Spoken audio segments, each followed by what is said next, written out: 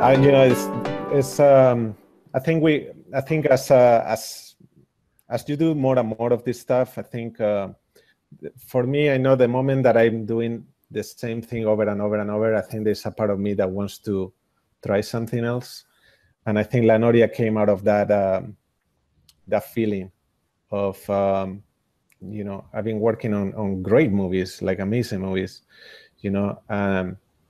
and yet when I would go home, I would only be watching live action movies.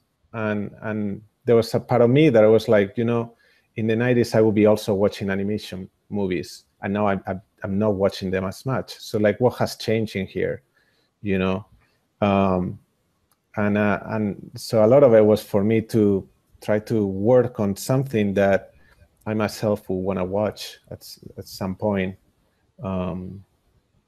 Whether people would enjoy it or not. I think sometimes you do these things, you do them for yourself first, and you just cross fingers that people out there might like them, but you have to do them for yourself. Like you have to get it off your chest and fall hard if you have to.